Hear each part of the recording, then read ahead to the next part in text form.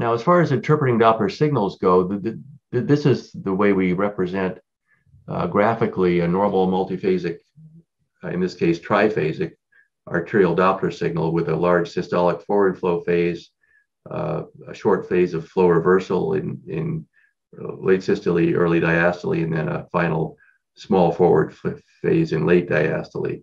And if there's a stenosis and you're listening distal to it, the stenosis really acts like a filter.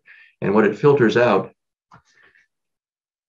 is these rapidly changing components. And it also tends to lower and dampen down the systolic peak, as shown there. So this creates a dampened monophasic waveform. So it changes from a multiphasic to a monophasic flow pattern. And so these are representations of multiphasic flow, and it sounds like this.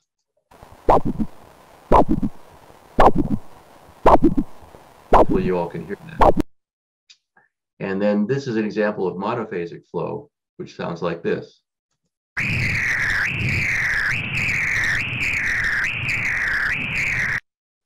So the multiphasic flow tends to have multiple components in each cardiac cycle, while the monophasic flow pattern seems to almost continue from one cycle to the other.